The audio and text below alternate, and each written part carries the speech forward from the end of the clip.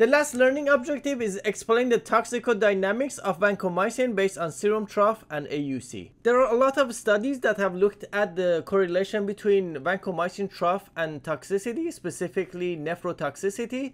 So here on the horizontal axis, we're looking at different levels of trough. So less than 10, trough of 10 to 15, trough of 15 to 20, and trough greater than 20. And then on the vertical axis, we're looking at the rates of nephrotoxicity. So you can see that basically not much difference if the trough is less than 10 or 10 to 15. However, when the trough starts to go above 15, you start to see increased the risk of nephrotoxicity, which is highest when the level is greater than 20. So because the risk is greatest above 20, you should never have a trough of greater than 20 unless the patient is on continuous infusion. These troughs are only pertinent to intermittent dosing, so these numbers don't apply to continuous infusion. And of course, even 15 to 20 is still more nephrotoxic than 10 to 15, so more reason to avoid targeting 15 to 20. Now, this is a systematic review and meta-analysis from multiple studies, and they're looking again at the same groups. Trough less than 10, trough 10 to 15, 15 to 20, and greater than 20. And in the meta-analysis, specifically, they compared trough of 15 or higher versus anything that's less than 15 to see if it makes a difference. And so these are all the different studies that they have added to this meta-analysis.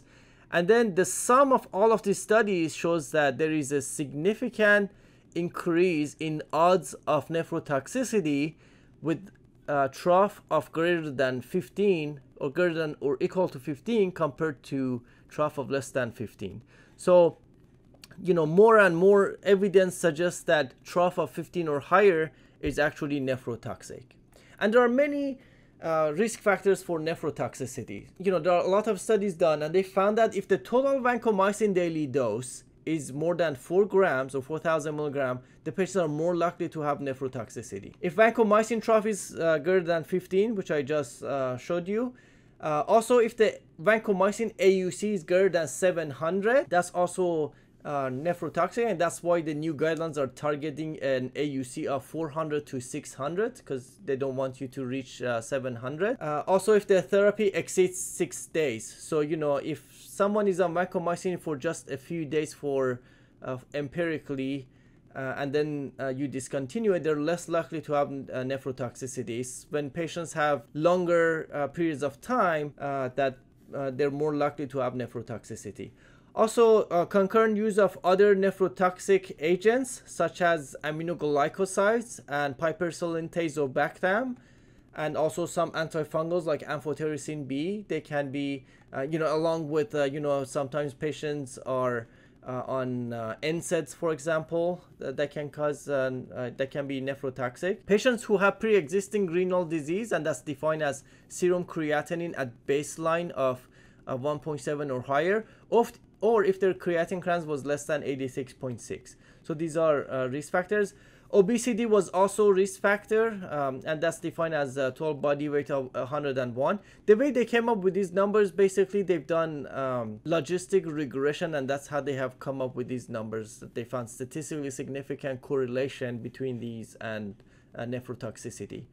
The next one is hypotensive episode. So for example, someone who actually developed shock as a result of the infection, they were more likely to develop nephrotoxicity. That could be in part due to shock results in hypoperfusion of the kidneys. So if the kidneys are not getting perfused adequately, they're more likely to see damage.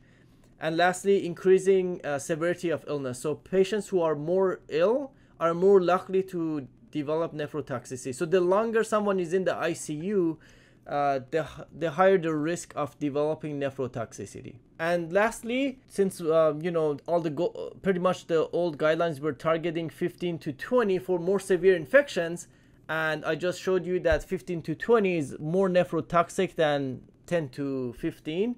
They want to see, well, since we're targeting 15 to 20 for more severe infections, is 15 to 20 even more likely to achieve the AUC to MIC of 400 compared to a trough of 10 to 15. So they did this study and they actually found that more, patients who had a trough of 15 to 20, they were not more likely to have an AUC to MIC of 400. So even though their trough was higher, they were not any more likely to have that AUC to MIC of target. So the new guidelines actually do not recommend a trough of 15 to 20 anymore. More and more evidence shows that 15 to 20 is nephrotoxic, and also 15 and 20 is not likely to result in better efficacy. So for most patients, 10 to 15 is sufficient, and really we should be targeting AUC to MIC in our patients for efficacy. This concludes this presentation.